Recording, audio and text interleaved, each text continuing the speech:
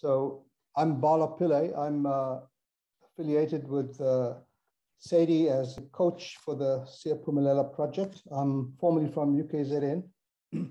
I'm currently an emeritus professor. And it's good to see my neighbors down the road taking charge of this session from DUT. So welcome. So colleagues, I'm going to start off by thanking my support, Nasha and Ibrahim. Thank you very much from Sadie. Okay, so I must say that I'm enjoying this conference quite a lot. It's really got some very positive energy. And we are now in the third session, and we're continuing with some of the discussion we started this morning. And our first speaker will be Mzwandile Khumalo, who spoke earlier on, and Shubnam Rambharos. Are we going to be projecting the title on the screen, please? Yes, thank you very much, Bala, and good afternoon, colleagues. As introduced, my name is Mzwandile Khumalo, and of course, I will be working with my colleague, Shubnam Rambharos, on this presentation, and it's work in progress, but really, we're going to be sharing a lot of data that we have received thus far from our students, particularly in the work that we are doing, which is an extension or a continuation of the Siyaphumelela project or program that we are doing under Siyaphumelela, where we are trying to unsilence the student voices, particularly in designing or co-creating student development initiatives. So in this presentation, we're going to be sharing just a little bit of the data that we have received, particularly around what students are saying is existing at the moment at DUT, and also a little bit about their own experiences as well, and the kinds of initiatives that they would want us to include. And of course, as I've said, this is the first phase of the data that we are collecting, but the second phase then would be us then using the design thinking tool, particularly to work with the students then to design prototypes or models of programs that we would then implement here at DUT. So our presentation. Can I ask, please, if you could just leave 5 minutes at least for questions. So okay, sure. Finish 5 minutes before. Thank you very much. Please go ahead. Okay, thank you so much. So our presentation is around co-creating the first-year student experience program for enhanced impact, and particularly unsilencing the student voices in the design of student development initiatives.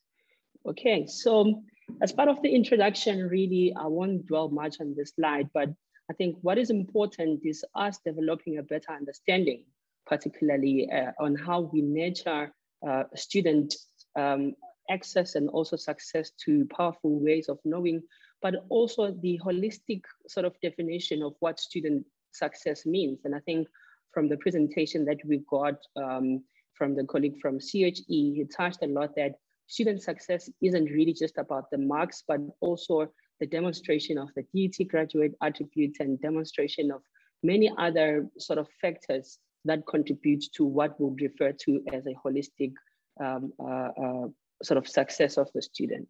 A little bit of the theoretical background, particularly the work that we are doing at DUT is centered around trying to understand where students are in the spectrum of their own development, but also their identity and culture in how they view themselves around the university. And I think this is very much deeply embedded then on Envision 2030, which would be the strategic direction of the university to say, one, we need to make sure that our people has a sense of being connected, and also they then can account particularly for their actions and for the works that they are doing as part of the university. So that is why on the first quadrant here, I speak of the idea of the self, which speaks of stewardship. It speaks about students then finding an identity and also understanding that they belong somewhere. And in this instance, we are saying they are belonging to DUT.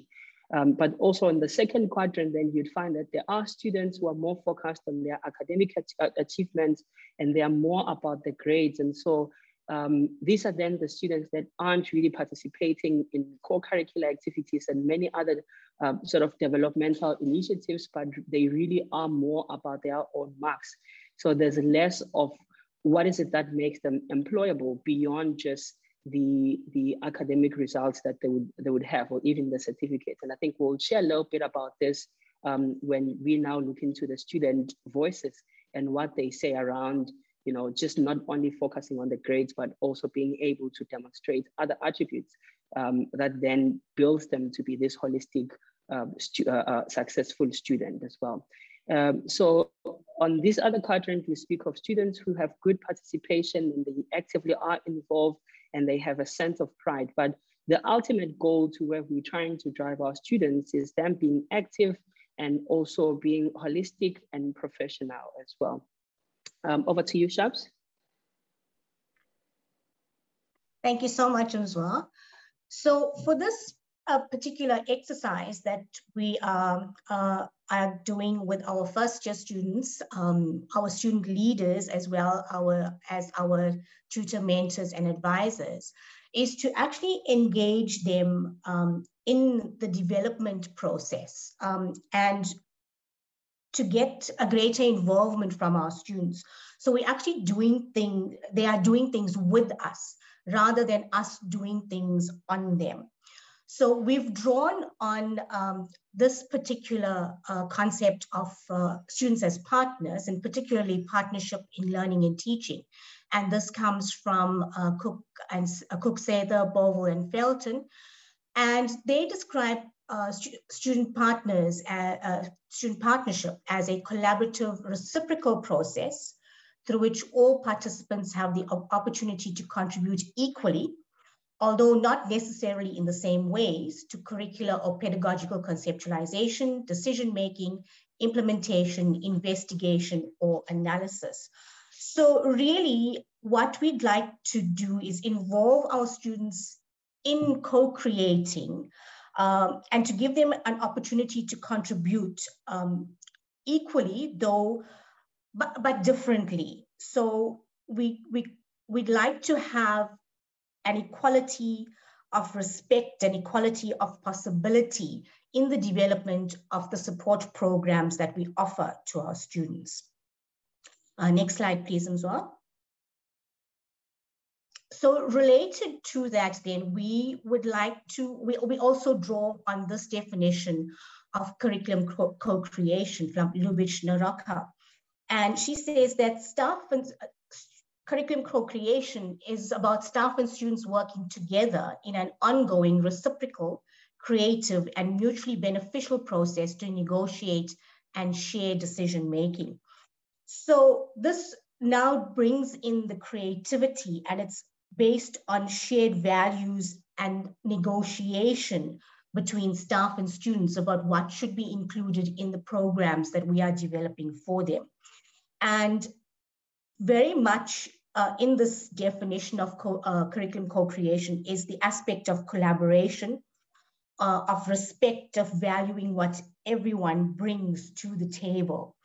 So we'd like to involve students in the development of our programs, but we'd like to be inclusive and to include in that working relationship the partnership principles of respect, responsibility, and reciprocity. So the programs have to be mutually beneficial for both us as staff and for the students.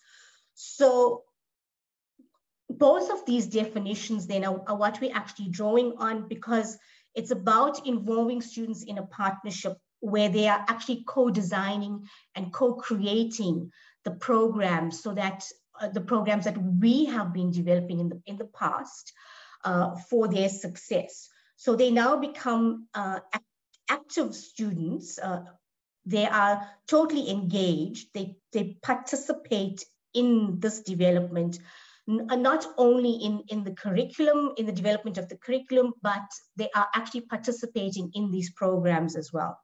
So it's involving students as change agents and as partners and as students as producers as well. Next slide, Mzwa. So what the methodology that we've employed for this process is the design thinking methodology.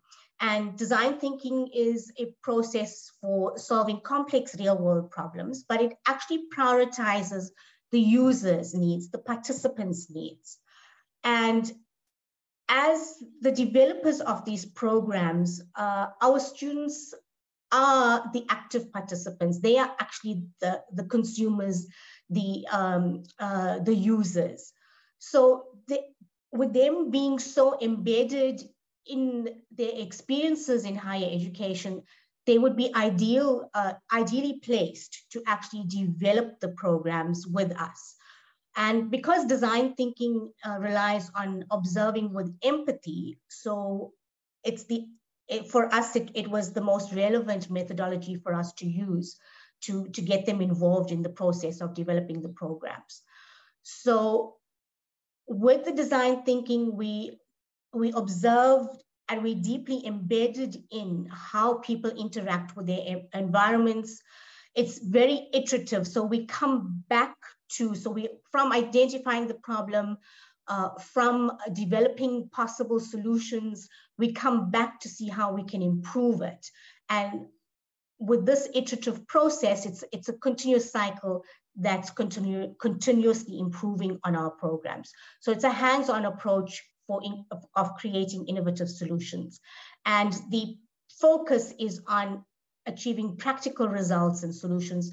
So like co-creation and students as partners, it's an interpersonal action and involves taking into account perspectives, coordinating those perspectives as well of all of the users involved, the participants involved.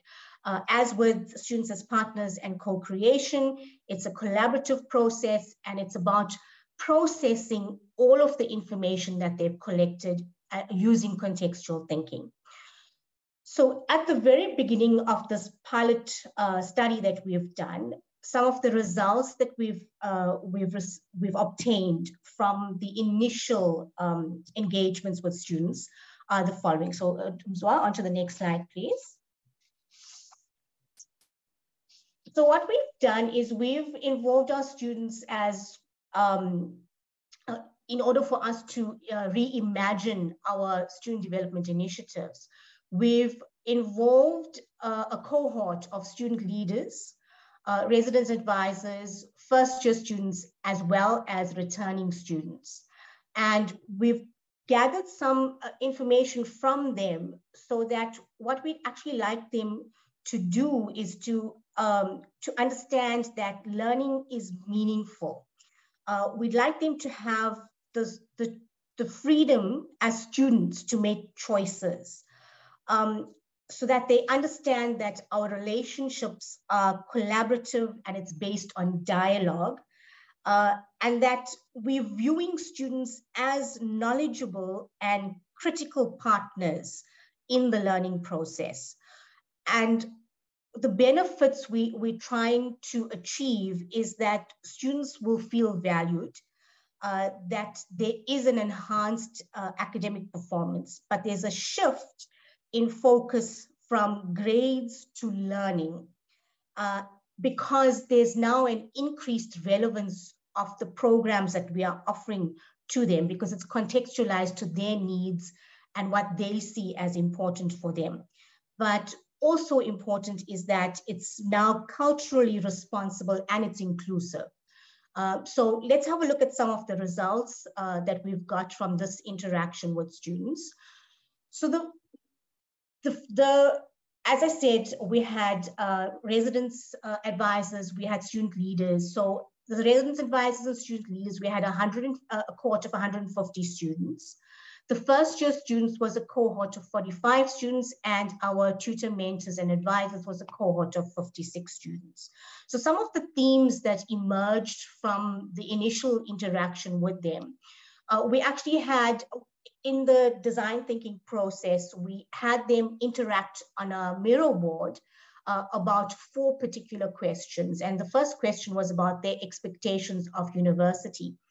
And the first theme that came out very strongly was the newness of higher education, because they were expecting to see new things. They were expecting to meet new people and to learn new things. Next, thank you. And because of the newness, they found that the courses were quite challenging, but this is what their perceptions were. So again, it's delving into their perceptions about higher education and their courses. So they thought that the course was going to be difficult. They expected it to be hard. And this particular student felt that they were, we look focusing on perceptions here. So it's their perception of coming to the city. And they honestly thought that they were going to get mugged every day, since I'm from the rural area. So that's something for us to be concerned about in terms of counteracting these perceptions. Next slide, Mzwa. And then very, very strongly, what came out was their frustrations with online learning. They actually expected to be having face-to-face lectures. And then because of all of our shutdowns, our protests and so on, we had to go only for online learning. And this is what the students have said, that I thought that everything will be fine since we're in higher education until we're introduced to online learning. They were not familiar with the technology. And I found this particularly interesting, that they had to cope with the stress of being one of the top students in high school. And now they're fighting, they're struggling to obtain their 50% in their modules. And so they're saying varsity is very draining. And again, they're saying, coming out strongly again, is that this online thing is not easy at all. And that was a big issue for them, that they struggled, that the data was not available and so on.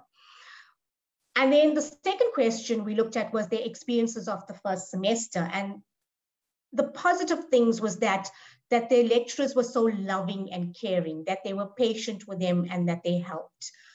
Next point, please, Rob.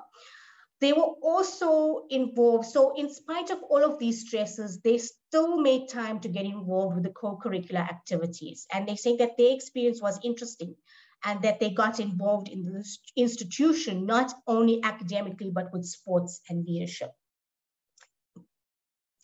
And the other concern that they had was about navigating a new experience on their own. For the first time, I think, in their lives, they've been away from family, away from friends. They were living on their own with new people. They were sharing accommodation with more than one person. And it was a very new experience for them. And also dealing with personal issues. What particularly came through was the issue of dealing with mental wellness that they were drawing on there.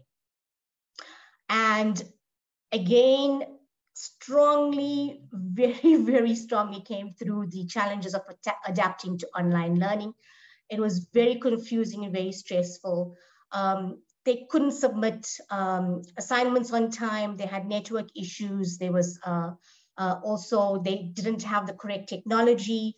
My first experiences was hell, but the lecturers were patient with me and helped me. Next one, please, Bob. Again, tough time adapting to online learning. It was difficult and it's tough, I don't want to lie. But in spite of all that, they're also suggesting to us that things that we need to do. So they want us to have an automated bot, a chat bot that can answer every question you have while the lectures are offline. So picking up, this actually is in sync with what Tim was talking about yesterday when in the keynote. And that's something that we'll need to think about, is developing this chatbot. Next aspect, please, Rob. And some of them are saying it wasn't that bad, but there were other challenges that they experienced, like the floods, load shedding, network issues, data problems, and not receiving the data that was made available for them. Thanks, Mzwa. Next one. But their ultimate goals was that this passionate desire to succeed and to, so they're highly motivated. They want to achieve distinctions. And all of them are talking about finishing in record time, in the minimum time. So they want cum laudes, distinctions. They want to make a better life for their parents as well, who've made sacrifices to send them to university. And this characteristic was coming out as well from our TMAs. So the next aspect. And which ties into what the students were saying, is that these students are actually young, they're ambitious, and they are on their way to, they've got lots of potential, and they want to achieve success in life. As tutors, they want students to be the best possible people they can be, but they also want them to be ethical and to add value to humanity. And they've got career aspirations for these students as well. They want them employed in big organizations, but also they were mentioning things about entrepreneurship and so on. One more, please, Swa. Thank you. Oh, there we go. And the next one. Yeah. And so this was a particularly nice goal that resonated with us, that they see themselves as a lecturer at DUT. So, and what they want to do is, they are NSFAS funded, but they'd also like to get a part-time job so that they could have a monthly living allowance, because some of them are sending money home as well to support their family. Thanks, Mzwa. Next one. So then going on to the co-creation bits, so we asked them what support would they need in addition to what we're providing for them. And very similar to what we've been offering them, they're picking up on things like extra lessons or the tutorial support, group projects and group learning, and importantly, a one-on-one sessions with their lecturers. They also would like additional work so that and lecturers checking up on their progress, but also the tutoring so that they develop their communication skills and that there's better understanding.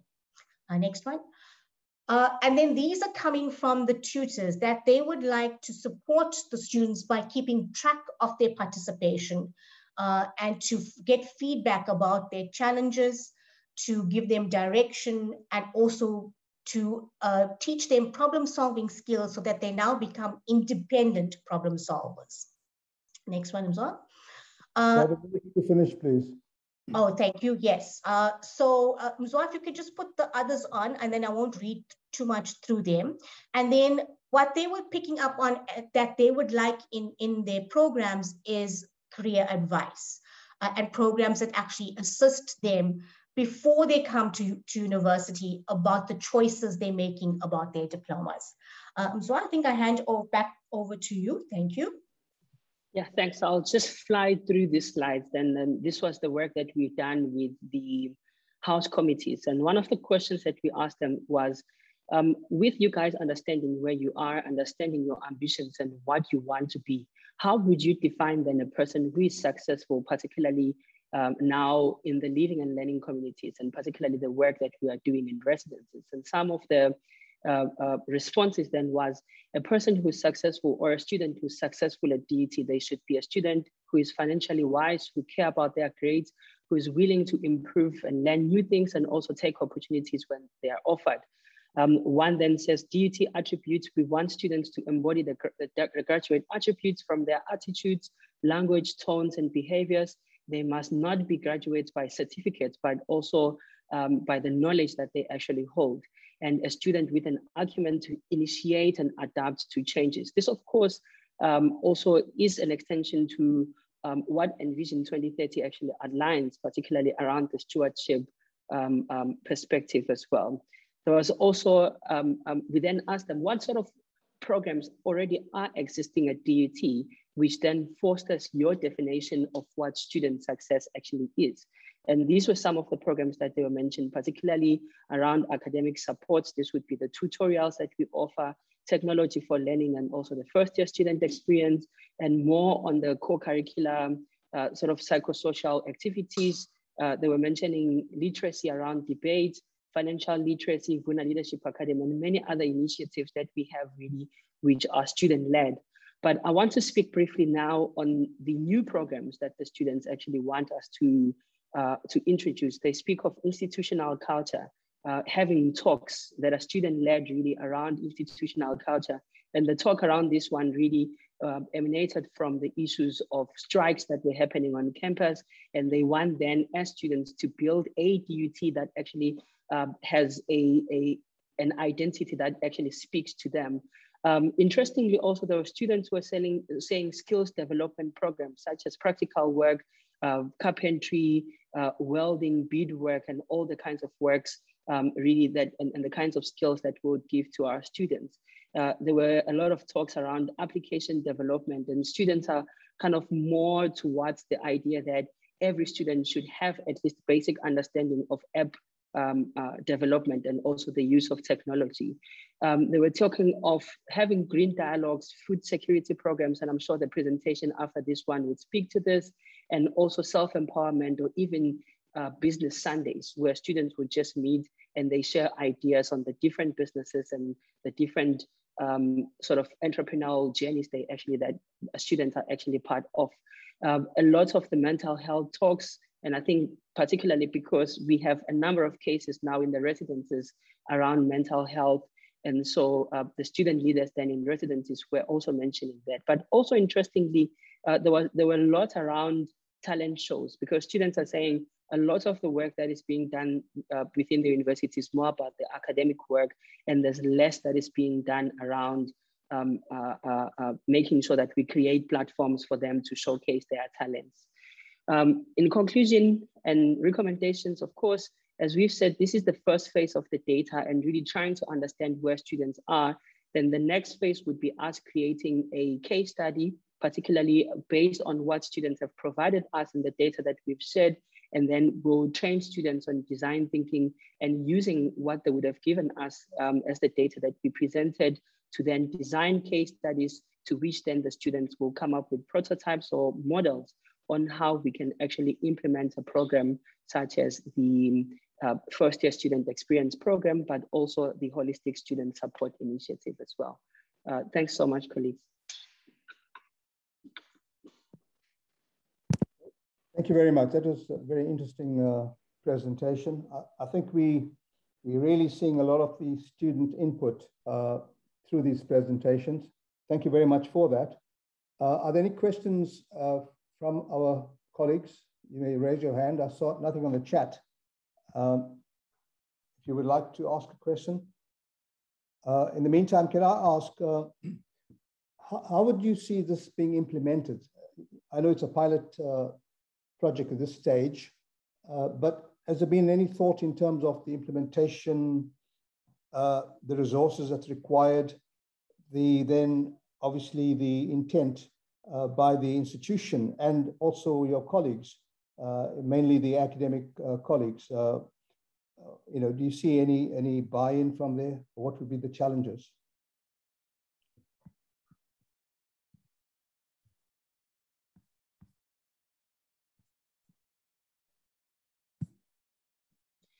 Okay, so the idea really at this stage is just because we have the first year student experience program.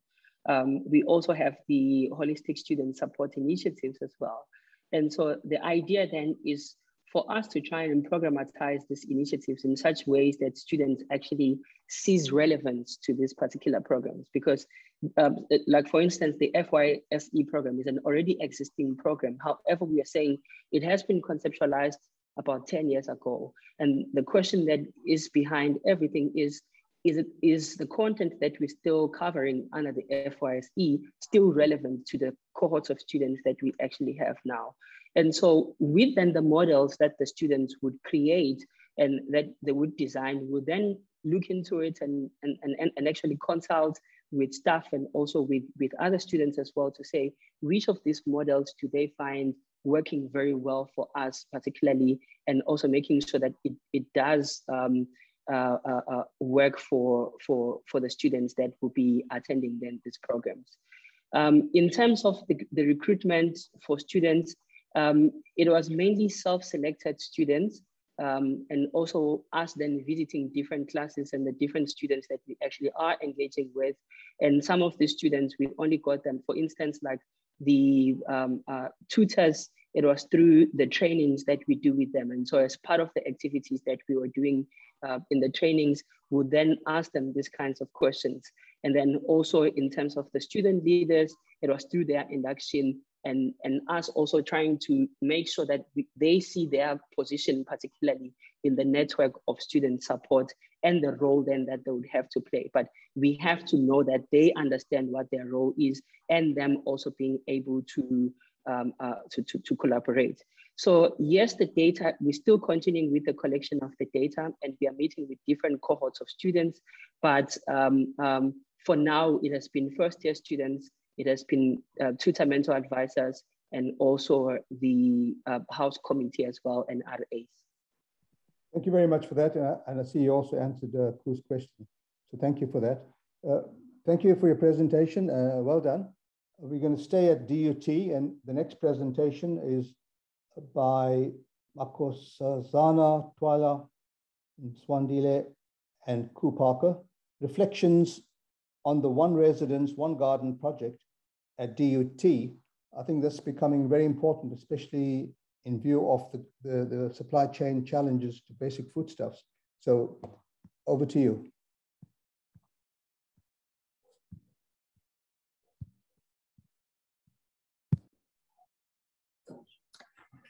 Good day, colleagues. My name is Kosi Twala, and I am currently overseeing the Green Campus Initiative. I'll be touching on the reflections of the One Residence, One Garden project. So the Green Campus Initiative was conceptualized in the year 2011, following the UN Climate Change Conference that was held in Durban, and it was launched at DUT on the 25th of August, 2012. It's formed by students and staff with the aim of addressing issues of environmental sustainability at DUT. So there are various programs that are led by the Green Campus Initiative, which focus on promoting educational awareness, enhancing change, greening the curriculum. We're looking at development and implementation of green programs. So there are various programs such as the Green Entrepreneurship Indaba. We've got a Green Innovate competition, whereby students are able to come up with prototypes that they showcase and they get prizes for that. We've got the Green Fashion Show, whereby students are designing garments out of recycled material. There's Save Water initiatives, energy conservation, as well as another aspect that is very close to GCI, which is recycling and waste production. But particularly for today, I'll be touching on the One Residence, One Garden project, which is looking at sustainable food solutions.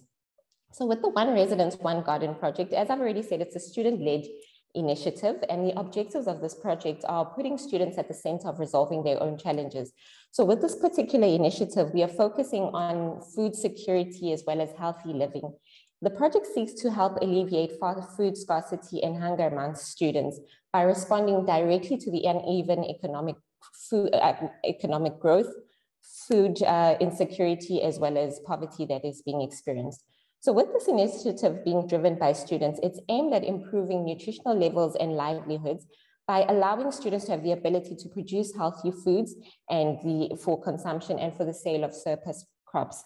So with the understanding, I think with how the project came about was with the understanding that some students are receiving allowances through NSFAS or through their bursaries, but some of these students coming from child-headed households, some of the students having to be the main breadwinners at home, having to send money home for food, then leaving them with the bare minimum to survive. So this is where the project came about. So the problem that's being addressed is we know that residences are places for living and learning, and it's often exposed to the students that some of the classroom experiences extend beyond, which includes the food insecurity aspects as well as healthy living. So as I've already touched on, we had an increase with mental health cases because students were struggling with some of the challenges that they had in terms of having to send money home. And hence, this was a project that was brought about through our students from the Green Campus Initiative. The impact of the One Residence, One Garden on student success. So with understanding our students as developing human beings, we understand that our students can't be studying on empty stomachs, as this might have a negative impact on their academic performance. So with the One Residence, One Garden project, the focus is on the holistic understanding of students and the fact that the student success is more than the academic success in order to ensure that the DET graduate attributes are ensured. So just to maybe touch on the DET graduate attributes that we have here at DET, first and foremost is critical and creative thinkers who work independently and collaboratively, knowledge practitioners, effective communicators, culturally and environmentally and socially aware within the local and global context, as well as active and reflective learners. And you'll see from some of the work that's being done that through the One Residence, One Garden project, we are actually able to see some of these DET graduate attributes into full realization. So how the project works is that, as I've touched on, it's a student-led initiative that is coordinated by the GCI, and it's run by students within the residences. However, as part of the GCI network, it's not only made up of students for the residences. So the call is normally sent out to students from across the institution.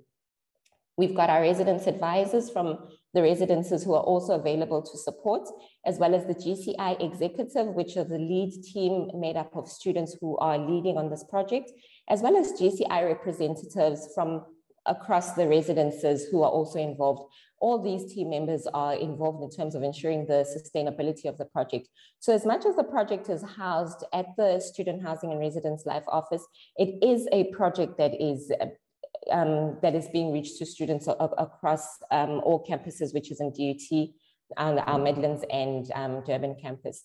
So the students have conceptualized innovative ideas on how to establish gardens which are not bound to space in both DUT and owned outsourced residences. So even with the gardening project, it's not only our traditional gardens that have been created here, but with some of the projects, students have come up with innovative ways to establish gardens.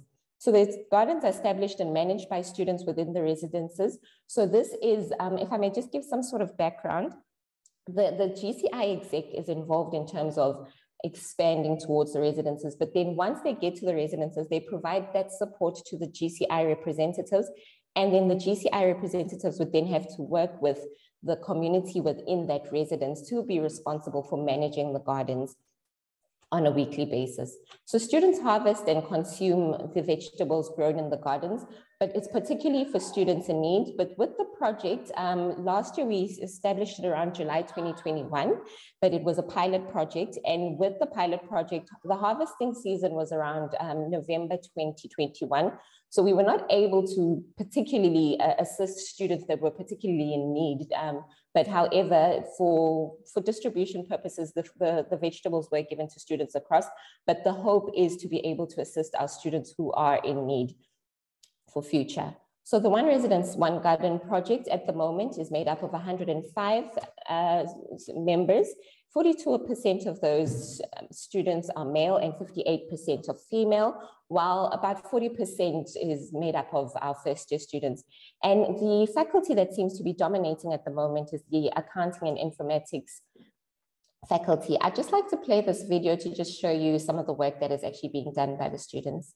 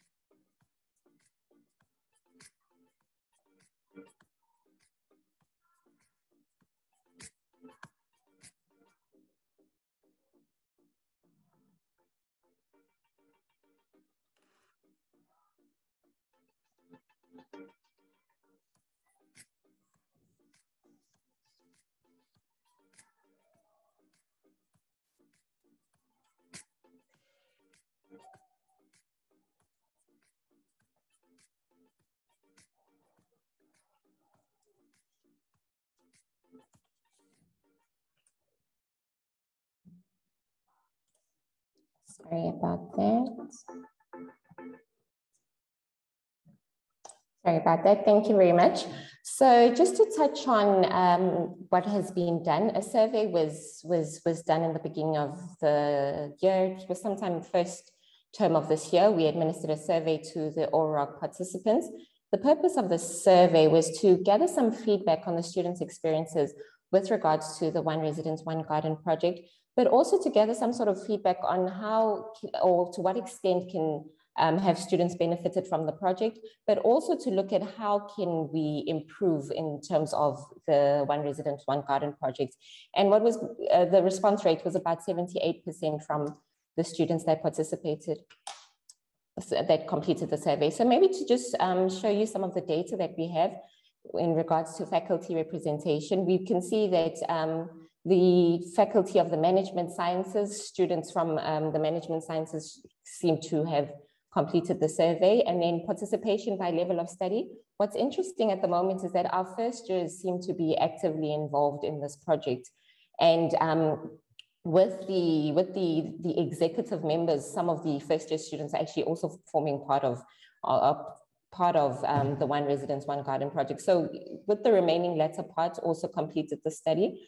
So with regards to the benefits of participating in the project, there was a few themes that have come about, and just to touch on the impact on mental health as well as the physical well-being, what was indicated here was that we had some students showing they strongly agree with the following topics, which was that the project increased their perception and well-being, as we had about 63% of students strongly agreeing to this. We had project increased my levels of physical activities and exercise. The project was a therapeutic way for me to take some time off my studies. My knowledge of healthy eating and its benefits were increased. And this was also interesting because from the survey, we also found that a lot of students were also indicating that a lot of the learning is actually taking place within the residences.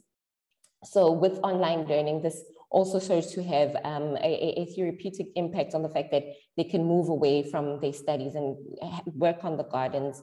Some of the DUT graduate attributes will also seem to be developing very well. As we can see, 70% have indicated that they're being able to demonstrate critical thinking and innovation, while about 57% has indicated that they've been able to demonstrate leadership and problem-solving skills. About 52% have indicated that they've had inclusive interactions and engagement, whilst the remaining latter 50% also indicated that they were able to apply their course knowledge to sustaining the program, which also shows that with some of the learning that is being enacted within the classroom is also being brought through to these co-curricular programs.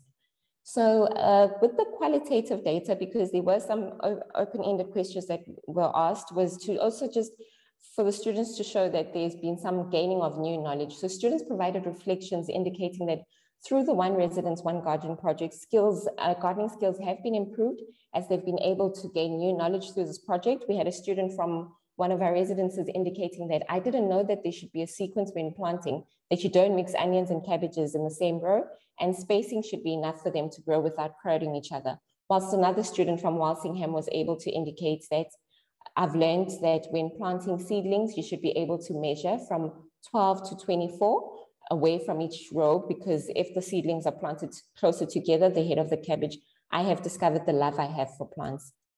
In regards to environmental sustainability, we found that first year students highlighted that the project contributes to environmental sustainability. Another student indicated that I've discovered that the world needs more people who are willing to volunteer and sustain the environment, not only for us, but for future use as well. So what we can see here is that students are also willing to plant the gardens using efficient ways without damaging the soil and environment at large.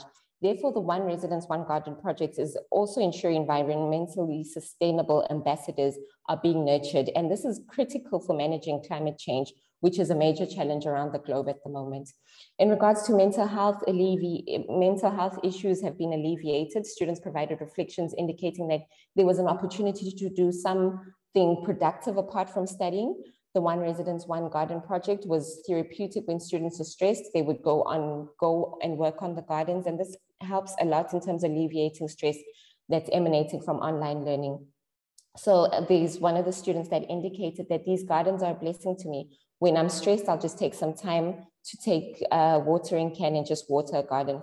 So consequently, the One Residence, One Garden project is also providing students with an opportunity to engage with others, which is crucial to the well-being of students. So from the recommendations that were brought about from the students on how can the project be improved, some of the students indicated that we can try look at how we can create a nursery, but also maybe how we can look at hydroponic gardens, because I think with some of the vegetables, the vegetable gardens within the residences, some residences don't have proper spaces, and hence it would be ideal to see some other methods of gardening apart from traditional gardening methods. And another student also indicated, I think as what I've touched on, is enhancing vertical planting in hand with hydroponics. And I think what was also interesting, there is a student that said, I think the team is doing great and I don't think there's any areas of improvement. However, there was a need for students to be recruited to be involved in the residences. So there has been a call sent out once again to the students to try and encourage more students to participate on this project. And we're also looking at how can these projects be incentivized in terms of ensuring that at the end of the day, students know that as much as they're participating on these projects, these programs, there is some sort of recognition that is coming forth to acknowledge their efforts in participating on these projects. So we also saw that there was some indication on how we can improve by trying to do more research about planting and also protecting the environment by planting trees and avoiding soil erosion, but also looking at how we can help more vulnerable young and old people. And I think this speaks more importantly to some of the community engagement initiatives that are also being run by the Green Campus Initiative by doing some sort of community engagement work, whether it's with child-headed households or with our old age homes, but also to just also ensure that we are breaking the silos. If I may just put in conclusion that we're also looking at strengthening collaborations within DUT with our sister departments, such as there's another program called Pagempilo, which is run by the student counseling. So we're looking at how can we collaborate with our other departments in terms of ensuring the success of this project. But then I know I'll also give Dr. Tuku a chance to speak on the food security committee that's actually also being formed at the moment to also try and ensure that we're breaking the silos, but also strengthening some of the work that we're doing by collaborating together.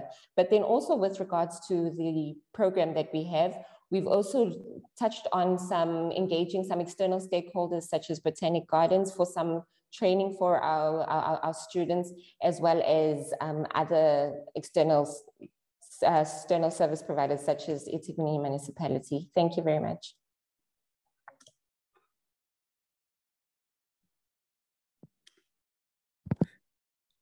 Thank you very much for that. That was very, very interesting. And I think there was a comment and a question.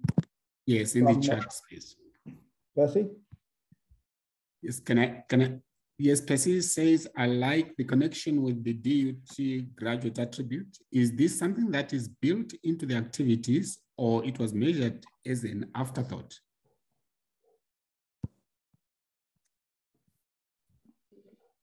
Thanks, Percy, for that question. In actual fact, all the programs that we are doing now, we intentionally are creating spaces where students can actually demonstrate the DUT graduate attributes. And so with the designs of these programs, particularly around students being at the center of coming up with solutions for their own programs, we then make sure that with these programs that are actually designed by the students, by the way, we then sort of create them in such a way that it allows them to demonstrate the DUT graduate attributes. Some of them, they know about them, some of them they don't. And so that is why then when we do these kinds of surveys, we kind of try to understand what are some of the things that they would have learned from the programs, and if then this links also with the DUT graduate attributes. And of course, in this particular survey, we kind of gave them some ideas of what they are, and we actually are seeing them coming through into what the students actually says they've benefited from the program. Yeah, so definitely built in. Thanks. Okay, I think that was confirmed by Ku as well, definitely built in. Thank you very much for that. Are there any other questions that you would like to put on the post? While we're waiting, I think I would like to say that this project or program, I think has got a lot of potential. If you consider the disciplines that exist at DUT and how they would feed into this quite naturally, you know, agriculture, chemistry, microbiology, soil science. There's a lot of things. So it's something that can actually grow and become very meaningful and have a very strong alignment with the disciplines at the institution, including nutrition, you know, dietetics, all of those areas. So I see a great future for this, and I think from the activities and from the feedback of the students, clearly I think they've also you know, supported the benefits that they derive from this. And Delicia is also reminding us that horticulture as well can contribute to this initiative. Thank you, Delicia. You want to add to that, Delicia? I see that Ku Parker's hand is also up. And there's a second one that has just gone up. So maybe Ku first. Okay. Thanks, Ibrahim. Thanks, Bala. And yes, you actually took the words right out of my mouth, Bala. It was just to build also on what Kosi said in her towards the end of her presentation about the collaboration and the breaking down of silos. So with the One Race, One Garden, Delicia, you are correct. The program does actually work with our Department of Horticulture. But apart from that, you know, we are, during the rest of this year, we're going to be building very deliberate linkages with the Vibrant Campuses initiative. Those of you who happened to attend our partner presentation this morning, you would have heard two of our students from Vibrant Campuses, and we're going to see a lot more linkages and working with OROG there, particularly on the nutritional aspects. So these healthy foods, crops that are being you know, cultivated, then take it one step further in terms of the recipes and how to actually translate them into healthier eating. And then above and beyond that, and Kosi did mention this, was that we've got some linkages with our entrepreneurship desk and Innobiz, the opportunities here of the surplus crops being sold, and then even further in terms of capacity building in our communities. And I think this is definitely being planned, especially in the Midlands campus with the Mbali precinct. So the neighboring communities, the students who are involved in the OROG will then go out and actually capacitate the communities in terms of food gardens. Thanks so much, Bala. Thank you. Thank you for that input. Delicia, would you like to say something? No, thanks. I think Ku has said already what I was going to speak about. But just to say, it's good to see these projects actually going on at the universities. Thank you. Yes, absolutely. You know, it's good to see some competition for these fast food outlets for one.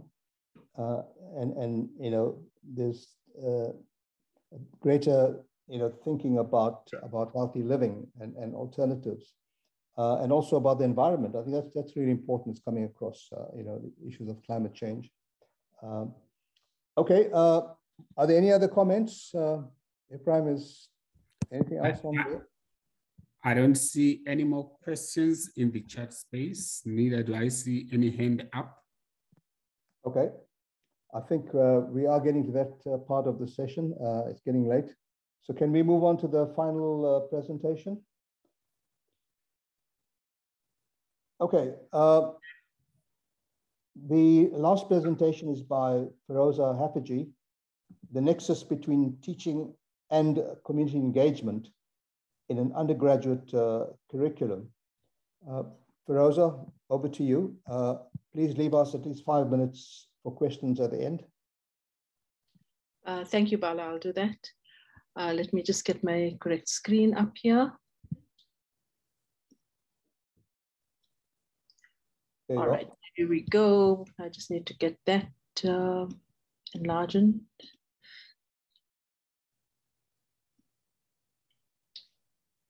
Okay. Okay, got that in the way. There we go.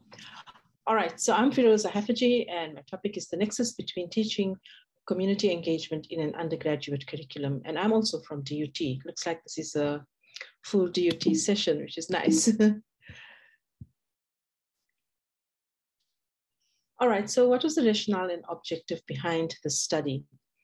In recent times, we have seen a shift from universities being purely teaching and research institutions to include community engagement as part of their role. However, we've noticed that often these three aspects are dealt with separately. We teach in some modules, we may research within the same field, but often in some things that are not directly related to the undergraduate curriculum. And some of us might go out into communities and do a little bit of help here and there, maybe run some feeding scheme projects or donate clothing, etc. And we say that we've done our bit for community engagement. So what this project is trying to do is to try and link these three together. Whilst we're seeing the shift where we need to incorporate community engagement into the undergraduate curriculum, there has also been a shift from solely didactic teaching of the curriculum to self-directed learning. Previous studies have shown that this has improved learning as well as critical thinking. And this study used a photo voice project, which is a participatory method to engage health science students in a project in order to enhance their learning, as well as to engage them within local communities or environments in order to improve both the surroundings as well as improve the health of the people in the area. So part of this project I worked on previously, but I built up on it. And so this presentation today is going to be more on the bits that I have built up with. But I'll go over the entire methodology to show you what was actually done. So the photo voice assignment was presented to students registered for epidemiology public health, and for the purposes of today's talk, it's for the students registered in 2021. In total, there were a total of 22 students within this year group. And they worked in self-selected groups of approximately 2 students per group. They were inspired to think about local factors that go out in the environment, photographs of these factors, which they thought were causing the disease. There were no restrictions on the number of photographs that were taken, and the photographs could have either been taken individually by group members on their own, or they could have gone out collectively in their group to take the photographs. That was left entirely to them. They could also use whatever device that they had at hand. So they were permitted to use their cell phones, or if they had tablets or cameras, then those were permitted as well. The group then needed to get together and have a discussion about their different photographs, particularly if they had more than one photograph, and they had to decide on the factors within that photograph, which were depicted within the photograph, the environmental factors that actually affected the health of the people. Now, this part here of the study is new, where the students were subsequently required to work within the same community and assist that community in improving those environmental conditions. I also required photographic evidence of this community engagement. The students then had to present this, and presentations were held on MS Teams because of the COVID-19 restrictions. The assessments were based on the picture, on the quality of the picture, on what they discussed about the picture, the importance of the picture, on the intervention that the students actually had, on the presentation quality, as well as the ability to answer questions. So the students worked in varied environments, ranging from informal settlements to polluted rivers. I must say there was in the previous years when I had this assignment without community engagement, there was really a predominance on informal settlements. And those students that came from the cities were more concerned about pollutants. And there were lots of pictures that came through from the Durban South Basin, for example, and they spoke about environmental conditions in those areas. But this time around, because they had to actually go and do the intervention, they tended to focus on either informal settlements or polluted rivers. I suppose it was easy for them to go out into these environments to work within the environment as part of the community engagement project. In all of these, the students indicated quite clearly how the adverse living conditions in the informal settlements contributed to disease, similarly for the other environments as well. And there was an association of the diseases that they learned in previous sections of the module with what they went out and did in the environment. So for example, in the previous semester, they had learned about parasitic diseases like bilharzia, entamoeba, giardia, or traveler's diarrhea, tapeworm diseases, etc. And they linked these diseases very clearly with the environmental conditions that they saw. Regarding the informal settlements, there was much concern raised about overcrowding in the informal settlements, and they linked this to the spread of communicable diseases, very easy spread of TB, respiratory diseases, and even COVID-19.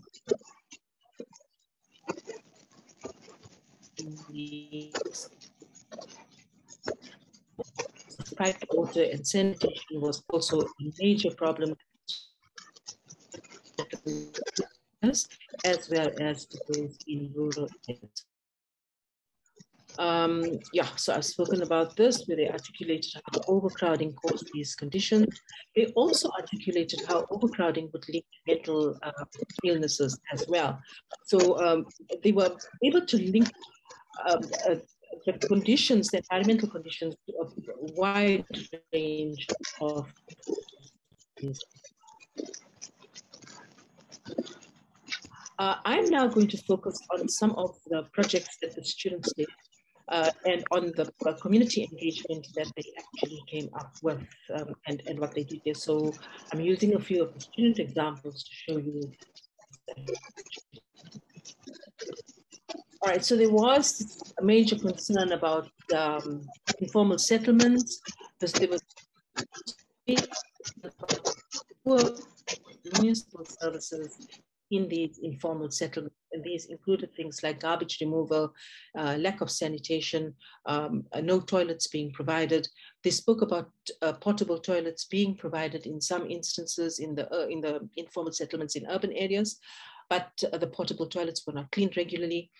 As a result, people used the surrounding bushes to relieve themselves.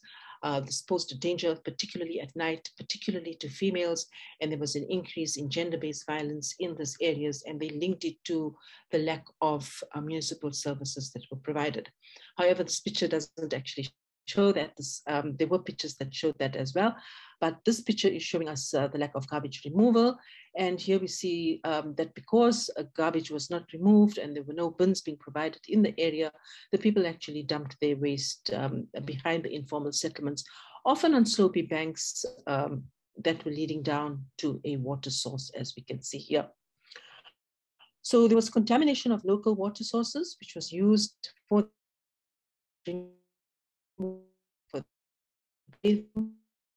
and downstream pollution of the water. And here we see a close-up of that same area, and we can see the extreme nature of this pollutants, and it's getting into the river there. And we know with the recent floods and the debris that was lying around on the beaches, etc., there's definite downstream pollution of this waste. Okay, so what did the students do about this? They engaged with the community.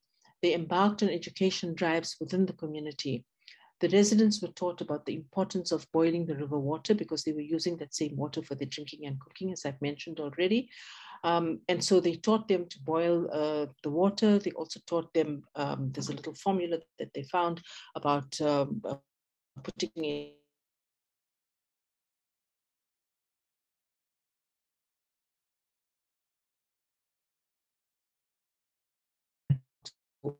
was that type of education. Community reducing, recycling, and using and they guided them on eliminating waste and protecting the environment. You're breaking up. Would you mind switching off your video? A bit, see if it helps. Go ahead.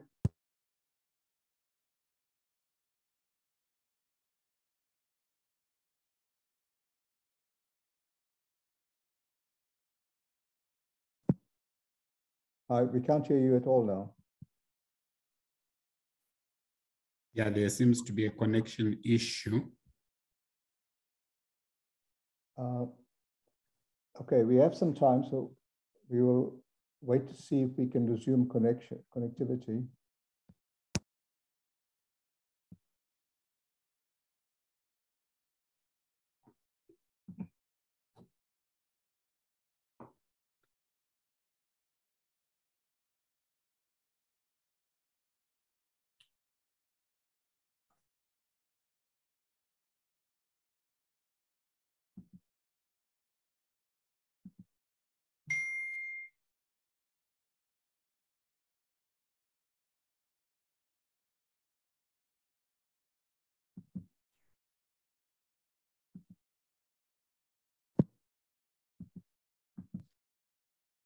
Firoza, are you there? We've lost. I think she's dropped now. Okay, let's see if she tries and maybe she will come back. Thank you. Thank you for your patience, colleagues.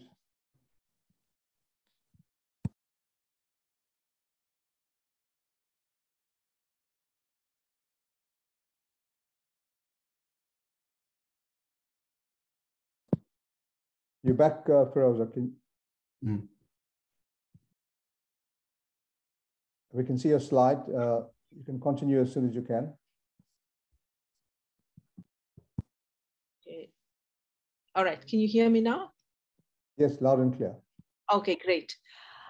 All right. So the students embarked on education drives within the community. They taught them about the importance of boiling water and other methods of purifying the water before using it for drinking and cooking. They also educated them about recycling waste and about the proper elimination of waste.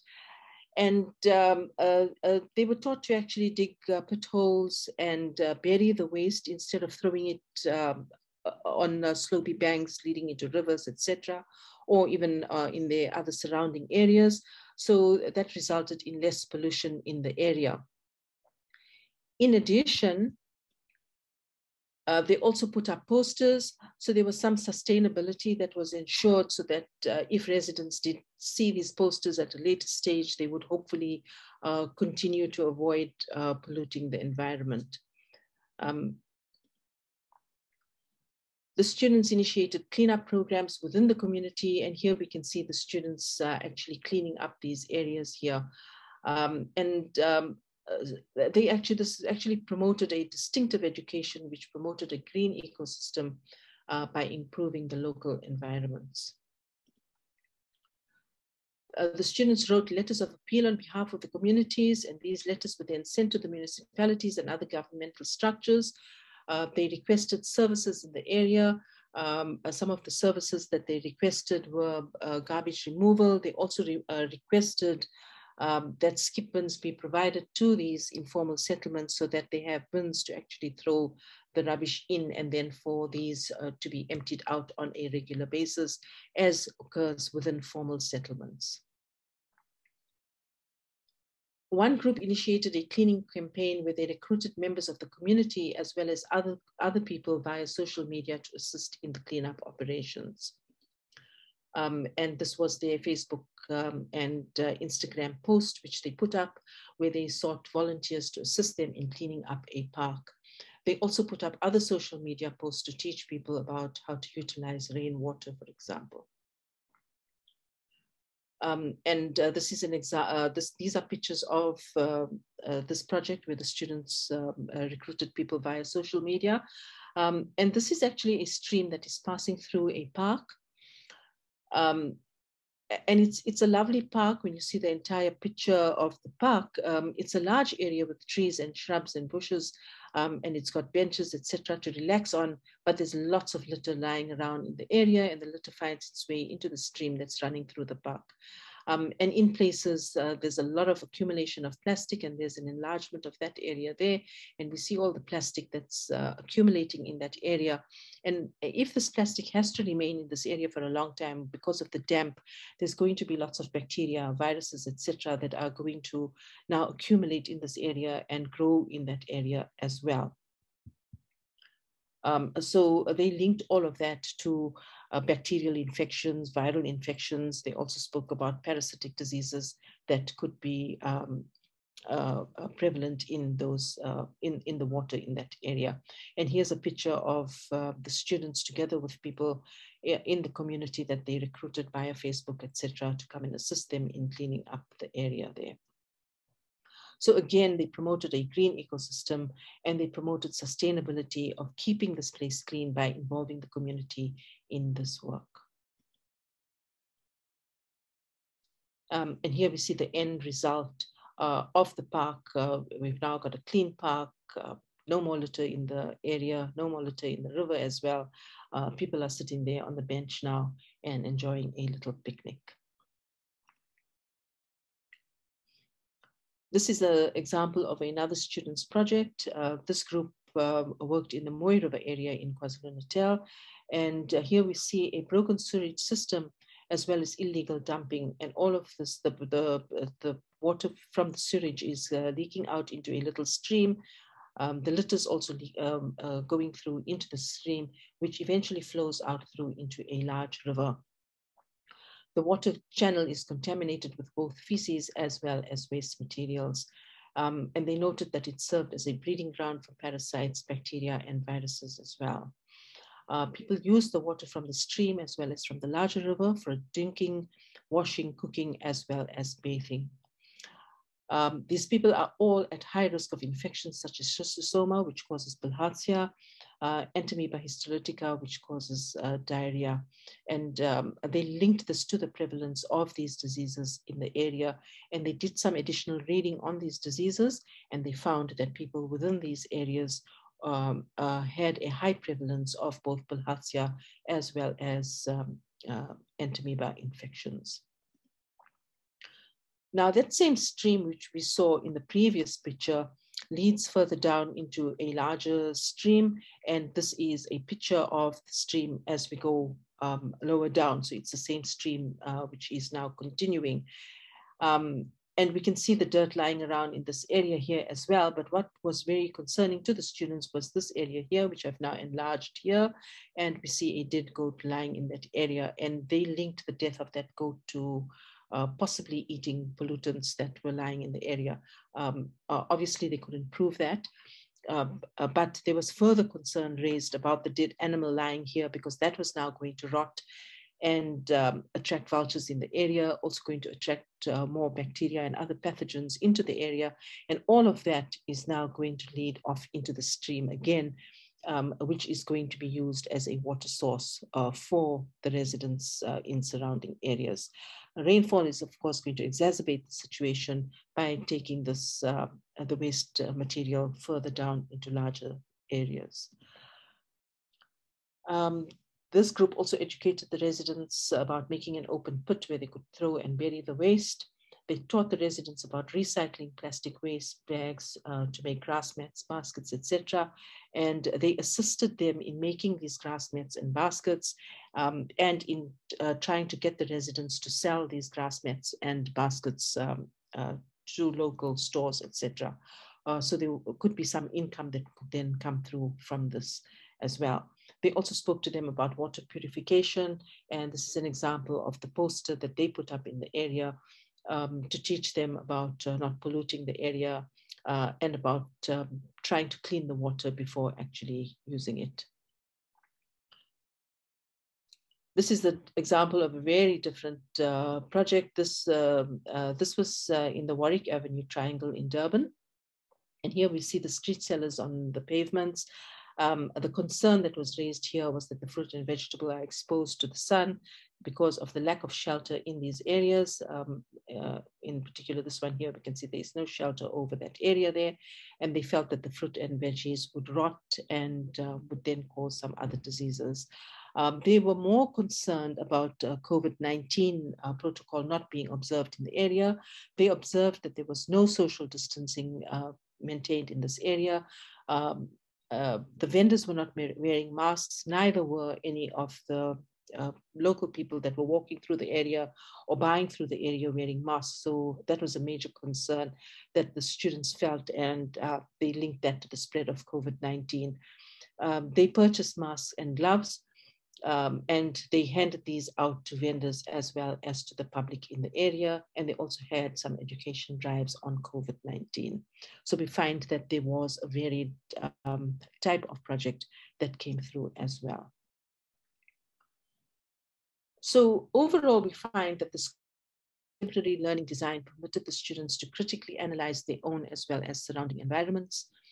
It created a space for the students to work in and for the students to work within these environments and within the communities that lived within these environments.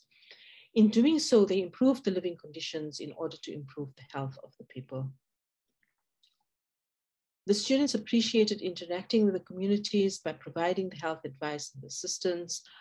Students also expressed that the assignment taught them to collaborate with each other as well as with local communities. Overall, this project generated a mindset that would make them concerned about societal issues that were well beyond the classroom, and this formulated a lifelong learning process. And this would be very important for them in their future careers, whether it is cleaning up the environment or any other concern that could be raised in the community, because they now become suddenly socially aware and aware of social justice projects that they can come up with.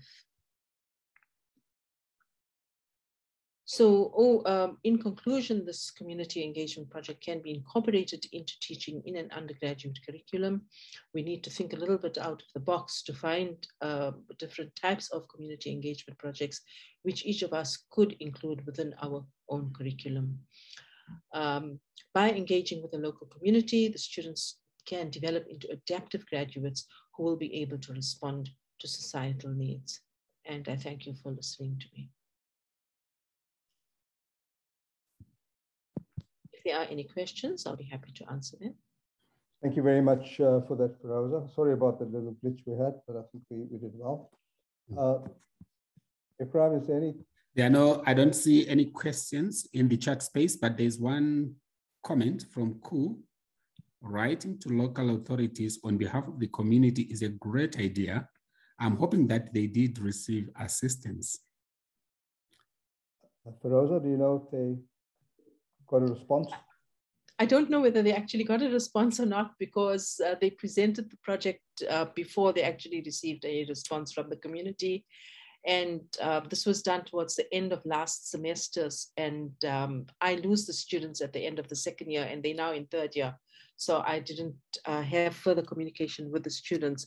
However, what I can report on is that I asked the top 3 groups of students to actually enter in the DUT community for the DUT Community Engagement Awards. And I was very pleased that 2 of those groups won prizes. And their prizes were for them to continue with community engagement. So each of those groups won a sum of 2,500 rands, which they have committed to using in future community engagement projects. So there is some sustainability that is going to come through. I will be liaising with the students, although they are now in their third year. I will be liaising with them in the second semester again, because I teach this module in the second semester. So I want the current group of students to actually link up with the previous students so that we can have continuity with the work.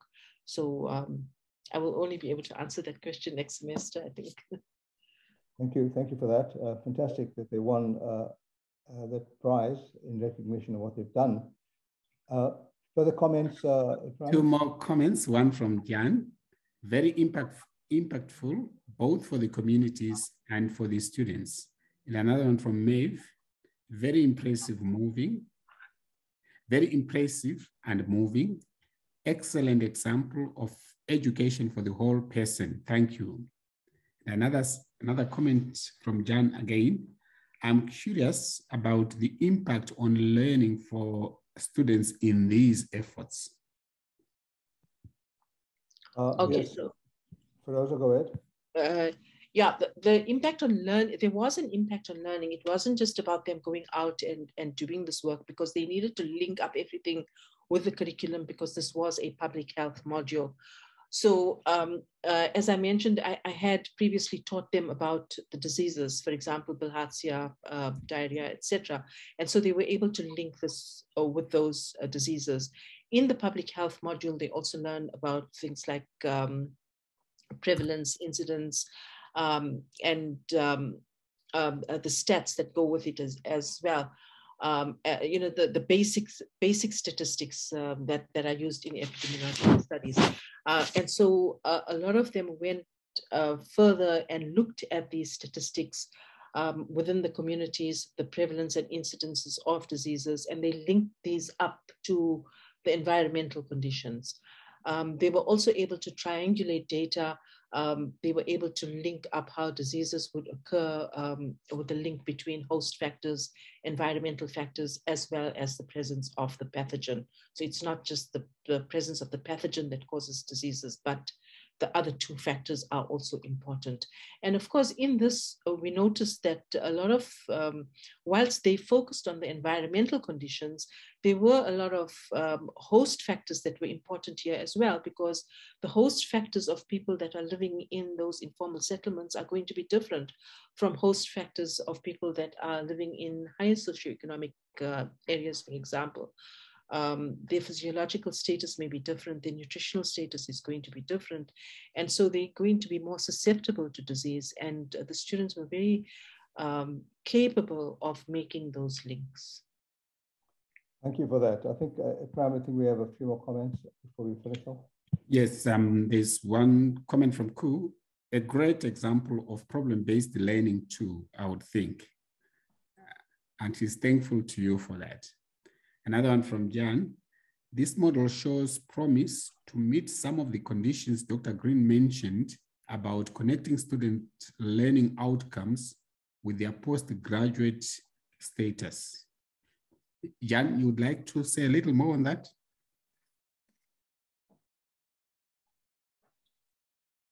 Certainly. As I understood what Woody Green was mentioning is that universities will be looking also at how their graduates of, completers of qualifications will do in the workplace. And it seems to me that this sort of model that is being shown here shows great promise of helping prepare students for both the foundational theoretical learning, but also the very pragmatic aspect of how that is applied in a real world situation.